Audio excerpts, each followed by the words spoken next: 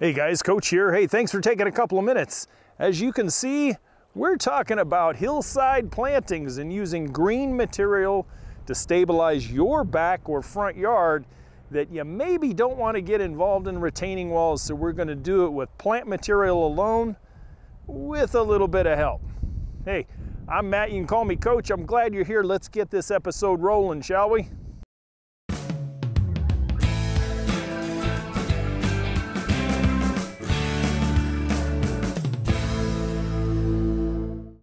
You know, I've spoken about it in other episodes, and there is no doubt that hardscape introduction to hillside stability and hillside landscaping can go a long ways and even eliminate erosion, etc. You can do that with a variety of things, and we've talked about it quite a bit.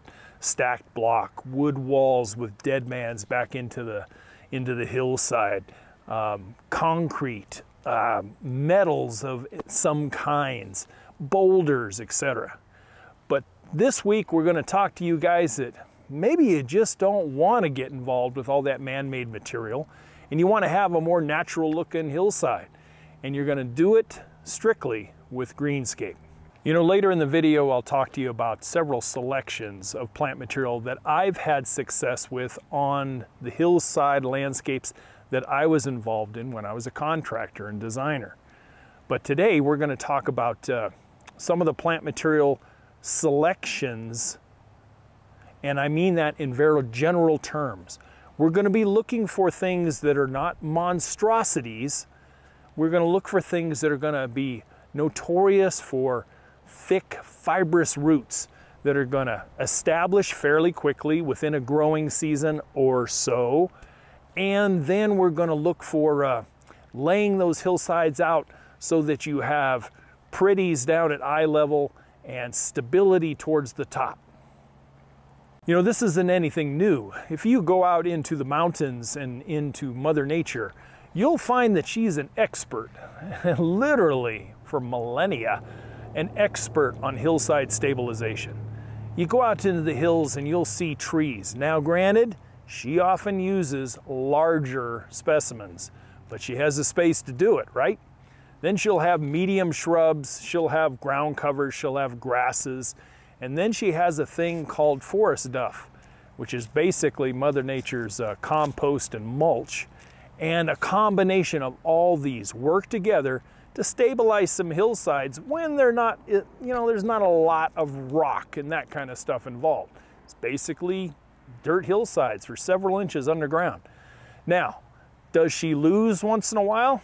Yeah, that's where we see large mudslides and landslides when there's just too much water.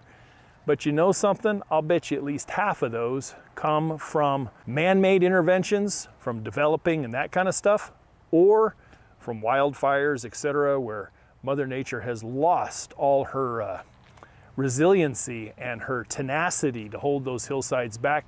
Big storms come in. I know it has happened in this past 22-23 winter, especially on the western part of the U.S.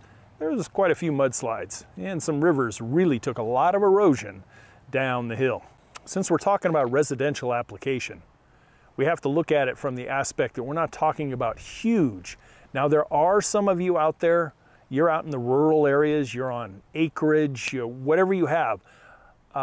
You're going to take what I'm telling you today and just magnify it. That would be the best way to get anything from this lesson. But for most of you who are in the suburbs and you have backyards that are X number of feet wide and deep, but some of you might be down at the bottom end of a hill, and maybe you have a neighbor above you, you have a neighbor way above you have another neighbor over here, and you seem to be at the bottom of a funnel when it comes to water and water runoff. These are the people that I'm addressing.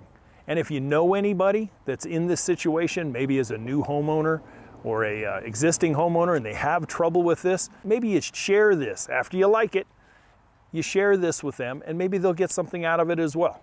So for some of you, maybe you take possession of a new home or a new home to you, and you notice that there is this challenge that's in the front yard or the backyard. You have some incline out there, and I've seen it as much as 30 degrees at times, and I have worked on it at 15 to 20 degrees. It's not fun. It's quite a landscape challenge. And for you as a new homeowner, you're going to have to address this and address it fairly quickly if there is some destabilization that is present.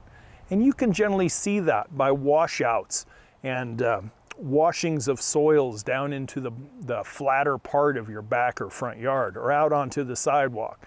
That's an indication that the hillside is not stable, and you can probably look at it and maybe it's a blank canvas. It's just dirt and rock and that kind of stuff up there, or maybe you have just dirt out in the front yard because they took it from one place and pushed it out to another, and it just hasn't been stable. Well, then it is time to jump on it and jump on it fast, depending on the time of year. If you know your weather patterns, like the weather pattern that I had out in Northern California, you know, the rains were 90–95% done by this time of year, the end of May into June. Very seldom do we get anything. Occasionally you would have some monsoonal moisture that would come over the Sierra Nevada and dribble some out in the Central Valley in the mid to late summer. But that was the exception, not always the rule.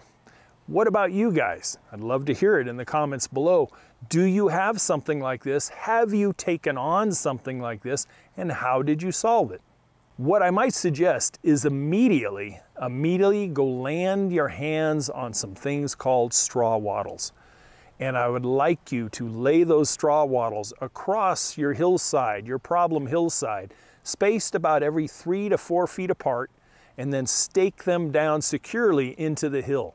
You can even nestle them down into the dirt a little bit. The one thing about this lesson I want you to take away from, this is not a hillside that is 100% rock. This is hillsides that are amenable to planting. The soils are amendable so you can actually put something in the ground. If you have solid rock type of stuff, you're going to be really hard pressed, and you're going to need to get a pro in there to chisel some things out and terrace this thing, backfill it with soils, and make it a usable part of your yard. But what we're directing your attention to today is plantable hillsides. Like so many other episodes, we are going to attack this project just like any other landscape project.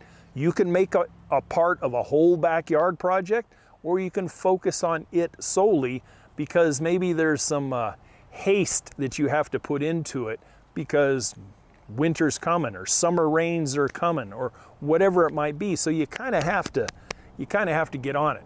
So we are going to plan, we are going to research, we're going to design, and we're going to execute. All these kinds of things are definitely listed in my 15-step DIY checklist, which you can find over at the website, which is listed somewhere here, as always, and it's in the description below. Whopping $2, and you'll get a step-by-step guide.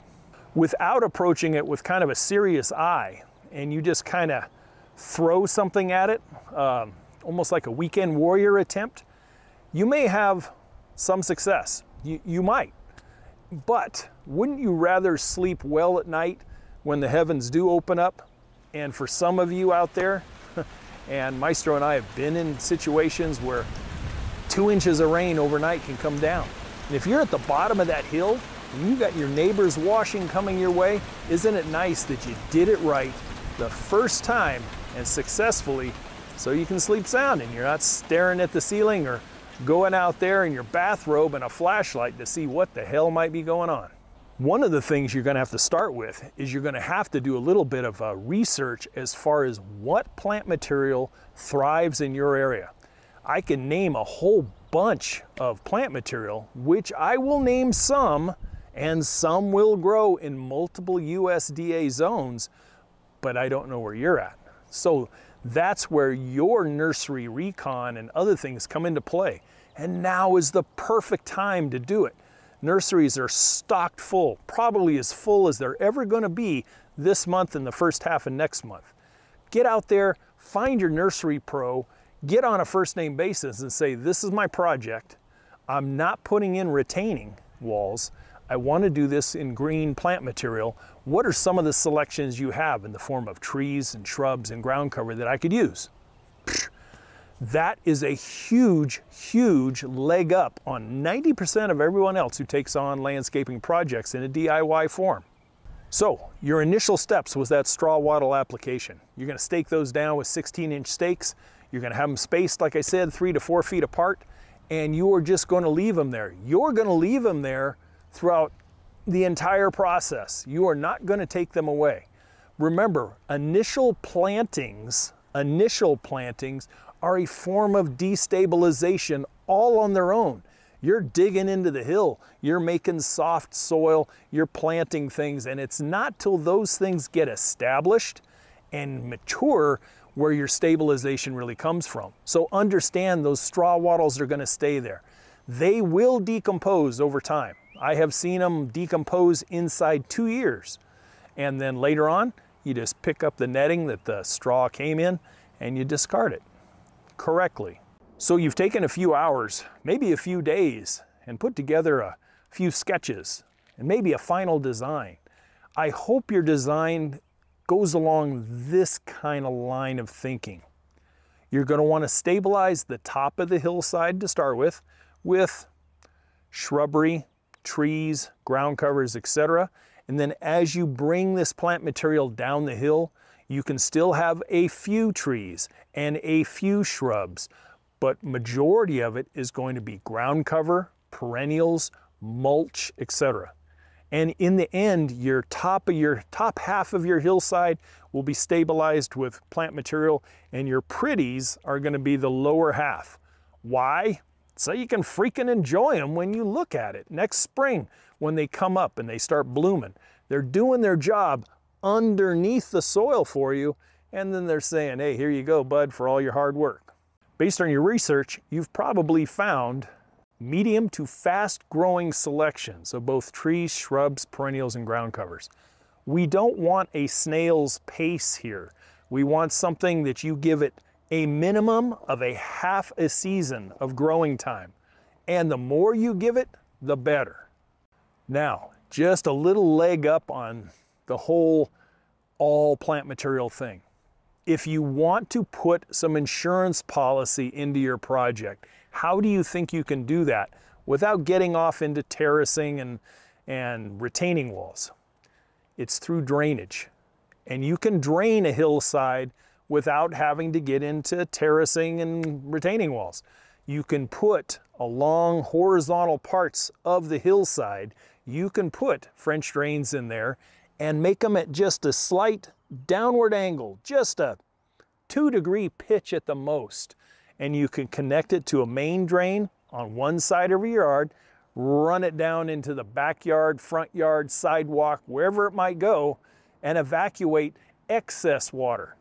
That way you're going to have a little insurance policy, shall we say, against anything catastrophic, say like 6-8 inches, or some places that we saw in the past couple years, 17 inches of rain in a 24-hour period. You would really, really be freaking out with that kind of water coming down. Hello, Waverly, Tennessee. So now, we're dealing with the hillside. We're dealing with a hillside that has an angle. It could be 10 degrees, it could be 20 degrees, it could be 30 degrees, whatever it might be. Hillside planting techniques are much different than if you're planting something down on flat ground or near flat ground. We are never going to just dig into the hillside and put something in at this angle. We always plant vertically into stuff so water, moisture, and roots go down. They don't have to kind of try to establish themselves and come down out of the root ball down here. Do you understand what I'm trying to say? So our planting technique is like the short I did, okay, earlier in the week. But right quick here on this hillside, I just want to show you a little trick. And that is every hillside needs to be planted so you have a flat basin for your plants. Dig into the hill above where you're going to put your plant, pull it down, flatten it out with your hand, and give yourself a basin. Then you can dig into the basin, take your plant, put it in there, tuck it down in, firm the basin on the downhill side, captures water, captures food, mulch it, and you'll have a much better success at hillside planting. See you on the channel on Friday. Bye for now. We are going to dig out the hillside up above, pulling the soil down. And we are going to create a basin that is flat in the middle of this angled hillside. Then we can dig out that flat part. We can plant our plant. We can plant our plugs of ground cover. We can plant our big tree. And then we backfill with our amended soil like any other planting we've ever talked about. And we really firm up that soil on the bottom side and on the back cupping. The back cupping of that basin, we want to pack that in. You can get fancy and you can put fancy boulders behind each planting and then down in front. I've done that before. Helps stabilize that destabilized planting area. It looks nice, it looks natural, and you can take them out later when everything starts to grow in and fill over. There's a lot of lessons to be learned here today, but that one right there is super important. Understand that no matter how small a planting you're doing, we are going to plant down into the hillside. You're not going to plant plugs into the side of a hill. It takes a lot longer for it to establish, and it takes a while for the plant to go, what the heck? I'm supposed to be going up. So plant it vertically in the first place. Let's take a few minutes and look at some selections. I could have made the list extremely long, but these are just ones that I've used, and I've used them repeatedly with great success. You will notice that I don't have any that are super big. Everything I would rather have you plant is medium to small and numerous. That way you have fibrous root systems going out everywhere, but not enough to overwhelm the hillside, taking all the nutrients out, or having trees or shrubs that get so big they start shading out other things and weakening the shrubbery and other things that you've invested in. So let's start off with trees. Medium to small trees is what I suggest for the average residential suburbia hillside plantings. Here are some selections, and I'm going to go through them kind of fast. Number one is some of the medium to smaller maples. Japanese maple, vine maples, bohol maples,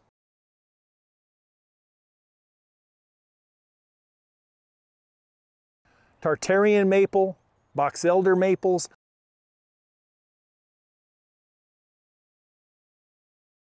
All these type of maples, they don't get really big.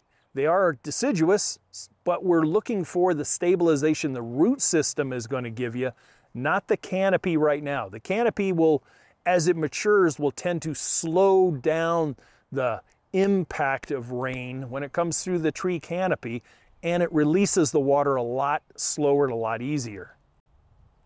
Number two, a lot of the medium-sized birches. One of my favorite birches of all time is the Giacomonte birch. It works well. Most of the time, depending on where you're growing it, it's not really good in the desert Southwest. It's much more of a sandy, loamy type of thriver, and it can go into the mountains very easily. Giacomonte birch works well. There's also the young eye birch, which is kind of a interesting birch that likes to weep and grow and twist, and very unusual birch. Check that one out.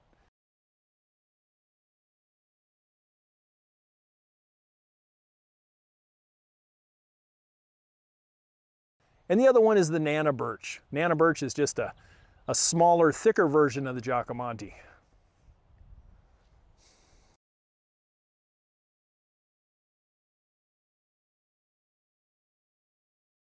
Something many people don't think about, but I'd like you to consider it, and that is semi-dwarf and dwarf fruit trees. They do have kind of a involved, dense root system most of the time. They can get roots down 2, 3, and 4 feet if your soil allows such, and then you get the obvious benefit in the growing season, in the summertime, to go harvest. What a better thing. Beautiful blooms in the spring. Nice, medium-sized, small canopy, and then fruit as well. Think about cherry, plum, peach, any one of them will work really, really well. Number 4 is evergreens. Evergreens that are from the spruce family, the cypress family, even the juniper family. We're talking about evergreens. These things are the masters of dense root systems, and they are great at holding hillsides. Columnar junipers along your hillside fence area or across the top for additional privacy. Clustered in 3s and 5s up in the upper corners, maybe 3s down in the lower corners. Any of these, just remember your spacing and remember the mature size.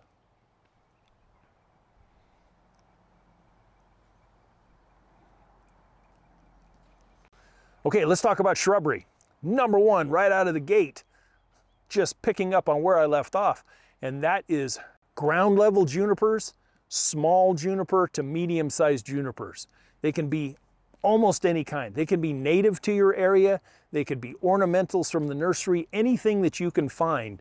The more juniper you can get in there, especially like blue rug juniper and other ones, buffalo juniper, these guys really do well on hillside stabilization.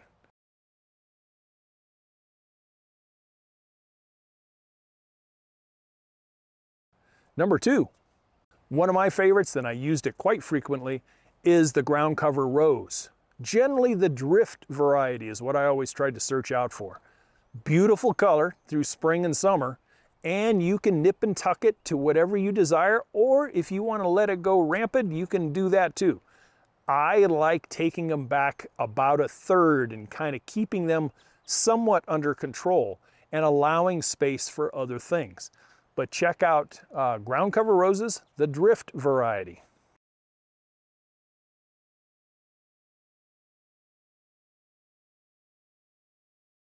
Another one I like is deutzia. Deutzia is an ornamental deciduous shrub, gorgeous spring color, great green. You can get the varieties that go about 3 to 4 feet or so, and then they have some fall color as well. Check out deutzia. It's one of my plants of the week as well.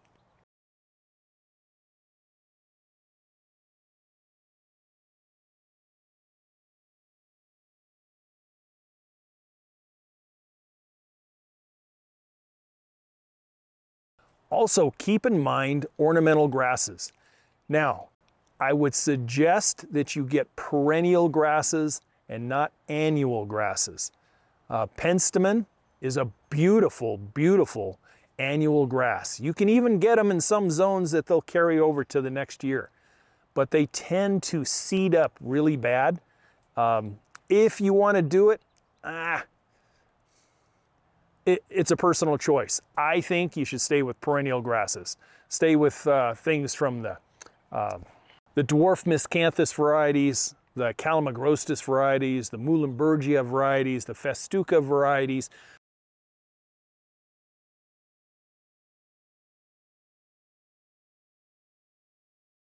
All of those work really well, and the grass roots tend to stabilize things really, really fast.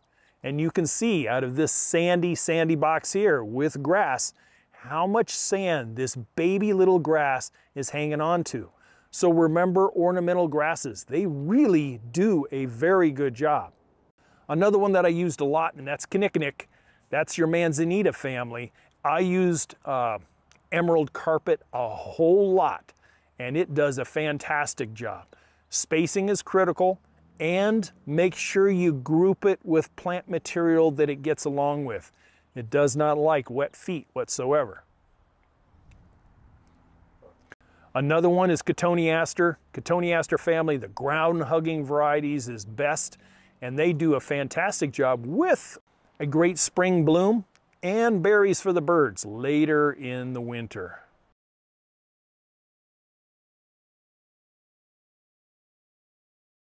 Lastly, one of my favorites is Russian sage. Russian sage is a fast grower. It's a perennial. It'll tend to die up on top, and then it'll come back from the base every single year. Fantastic lavender blue flowers, and it's very, very fast to establish. Okay, let's talk about ground covers and wrap this up.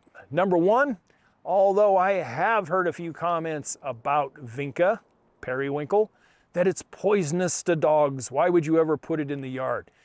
all the landscapes I did and all the customers' dogs that I was around and the times that I used Vinca, never saw the dogs attracted to it. But if you got dogs and you want to stay away from it, stay away from it. I would also stay away from the variety called Vinca Major.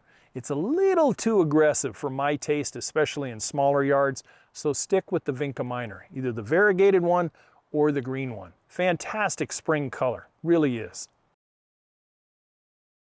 All right, I bet you didn't think I was going to talk about this one, but I am. What about ivy? And I'm going to be really specific about which kinds. I only used needlepoint ivy. I stayed away from the Algerian and I stayed away from the Hans.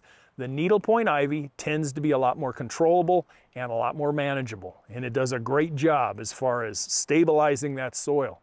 It tends to have a much smaller leaf, much narrower and needle-like leaf, even though it's lobed, and it's a good use. It really is. And you can replace it, and it's readily available. And one of my favorites, it was even out on the hillside I was showing you at the beginning. However, we were a little far away, but creeping phlox. Creeping phlox does a great job. This time of year, it's in its glory. Either the white, the purple, the pinkish reddish ones, the lavender ones, they're fantastic. Mix and match them for a really unique color palette too. Creeping phlox is a good one for soil stabilization because of its roots. If you have a shady area on this hillside, maybe because of neighbors, trees, or whatever, do not forget about ferns. Ferns have a very, very dense, fibrous root system. You can use them repeatedly in the shadier areas. Morning sun is fine, and then afternoon shade. Lastly, the carex family, which is a cousin of the grass family.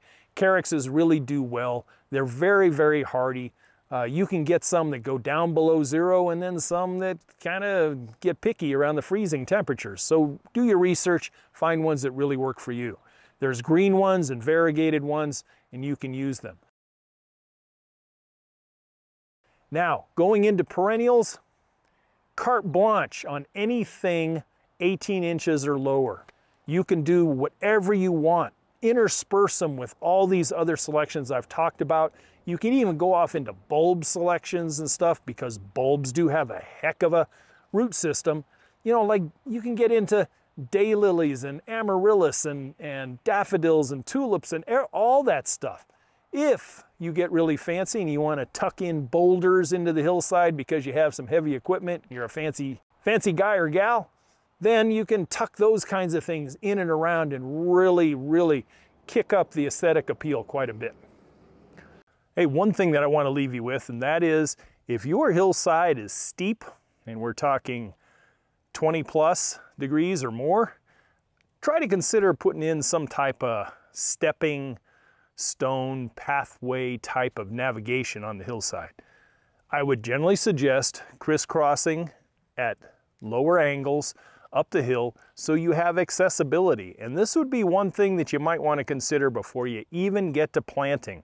That way you can navigate the hill, you can maintain it, inspect it, and do all kinds of things, and still be able to have a wonderful, natural looking hillside. So remember navigation on that hillside as well. Hey, there you go. Hillside plantings without retaining walls, using just plant material, greenscape approach to it. Do not skimp on the plant material here. We want things to fill in very, very fast. And if you have to thin a little bit, 5 years, 10 years down the road, so be it. Stability is the main thing we focused on here today. Hey, don't forget the website over there at youryardcoach.com. Thank you for those who perused and picked up the freebie.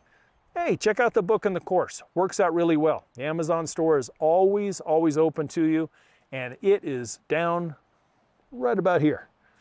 And if you want to learn about a little bit more about retaining walls and some of the videos I did then, here's a link right here that you can check out. Go check out that video if you want to start doing some building, and I wish you the best of luck. I'm only an email away, youryardcoach@gmail.com if you have some questions. Thanks those who sent in this week. So I'll catch you guys next Friday. If you're on the go, check out the podcast. Thanks for staying with me. I would appreciate a subscription and give me a like if you got some value out of this. Bye for now.